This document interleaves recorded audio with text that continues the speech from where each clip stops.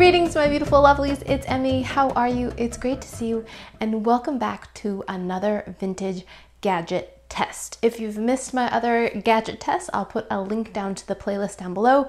I've tested all kinds of interesting gadgets, new and old.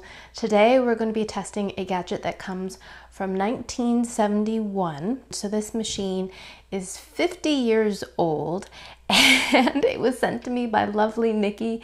Niki, thank you so much for getting in touch with me via social media to share this machine and to send it to me so kindly. It was originally a friend's parents' wedding gift. It is a vertical broiler or a meat toaster.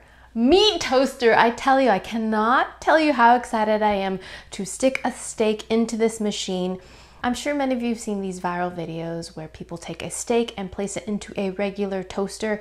It is 100% not recommended. Toaster companies, manufacturers of these appliances, they do not put anything but bread in your toaster. But this one, this appliance, circa 1971, is made for cooking meat.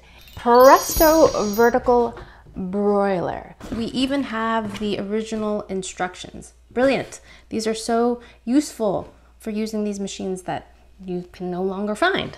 In great shape, the Presto Vertical Broiler. Oh my goodness, look at this machine. It looks so great. Look at that finish. Press down and pull out. Alrighty.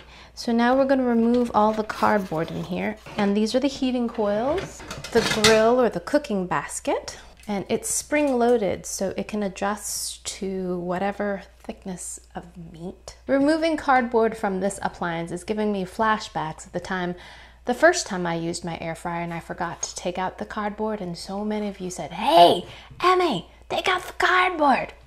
Yeah, I did. This comes up and that reveals our drip tray.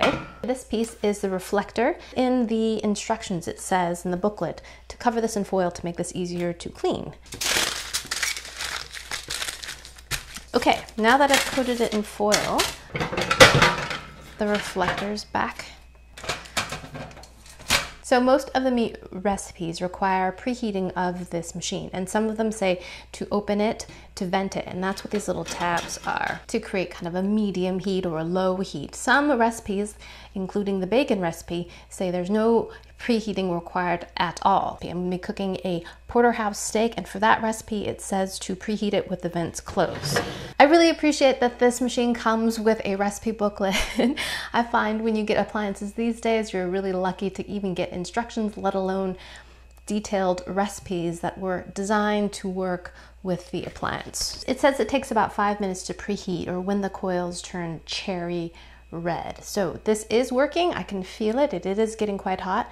You can see why they don't want you to do this underneath a cabinet or cupboard.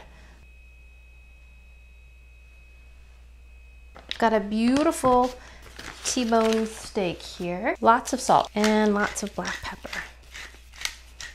And that's all I'm gonna do. Give this a flip and get the other side. And place our steak right in the middle of there and close it up. For a rare steak, it says broil 8 minutes, medium 10. So I like mine medium rare, so I'm gonna split the difference and go for 9 minutes. Ooh, I can see little waves of heat here. This thing is ripping hot. When I started heating it up initially, it had that kind of slightly toasted appliance smell, but not toxic smelling. Sometimes when you heat some of these appliances, they smell horrible, like toxic melting plastic. This does not. It just had that initial kind of toaster smell, and that's it. Here we go, into the machine. Drop it in there. Okay, set our timer. We'll see what happens after 9 minutes. Okay, I'm gonna give you a peek of what's happening here. This is very cool. So the whole premise of this machine is that it cooks evenly. It says it's smokeless and that it cooks both sides at the same time. I'm not going to pull this up to take a peek at it. It says very specifically in the instructions, if you take a peek at it, if you find that it's not cooked enough, that you must unplug it, take a peek at it, put the meat back in, then plug it back in. And that is to reduce a fire hazard. So I can see why maybe this machine isn't made anymore. The fat that is released from the meat, you have hot coils, it could spatter, it could ignite. So I could see why they don't want you to do that. So no peeking, we're just gonna take this out after the full 9 minutes and give this a taste. I cannot wait. It is sizzling beautifully, it smells great. We have 42 seconds left, and let's take a peek by moving one of these panels. Look at that. So I'm gonna pull it. We've got 18 seconds left, so I'm gonna turn this off. Da, da, da, da. Here's our steak. Here's the steak. We have some caramelization here. Not too much on the meat itself. And I really hope this isn't overcooked. So I forgot to mention how I usually like to cook my steaks. I usually like to cook them in a cast iron pan or a nice flat cast iron griddle. I get it screaming hot, season it just like I did here, tons of salt and pepper, and then just put the steak right on there real quick and get a really nice sear.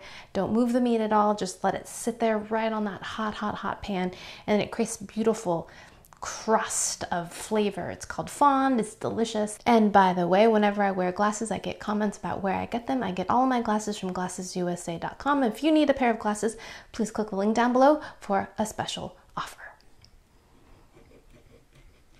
Oh, I hope it's not overcooked. Oh, for me it is. Look at that. Oh, that's disappointing. To me, that is overcooked. That is on its way to being well done. There's a little bit of pink in there, but not much. Rats.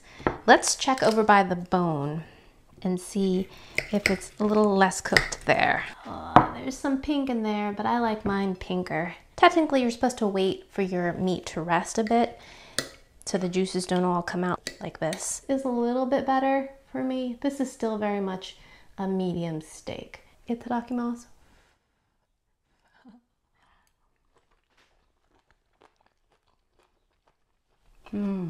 Salty, peppery, and oh so meaty. Delicious. A little overcooked for me. I actually pulled this out at 8 minutes and 30 seconds. So even 6 minutes and 30 seconds, I would start checking on this. This bite's not too bad. That's a medium steak.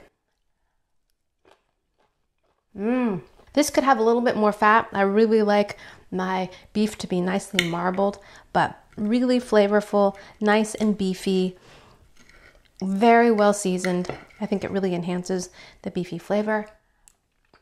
In terms of cooking a steak, I think I prefer my technique of cooking a steak on a cast iron skillet because you get that beautiful crust and you get that really great caramelized meaty flavor that you don't really get from using this appliance. This is very much, as it says, it's a vertical broiler. You could get a similar effect cooking your steak under the broiler in your oven. It's very mess-free and it certainly did not smoke up my space. So there we have it, my lovelies. The vertical broiler, the meat toaster, totally works as advertised, but I think I'll still be cooking my steaks in a cast iron pan, but it totally works. Smokeless, heats up beautifully, and it comes in this beautiful avocado green color. Thanks so much for watching. I hope you enjoyed that one. I hope you learned something. Please share this video with your friends. Follow me on social media, like this video, subscribe, and I shall see you in the next one. Toodaloo. Take care. Bye.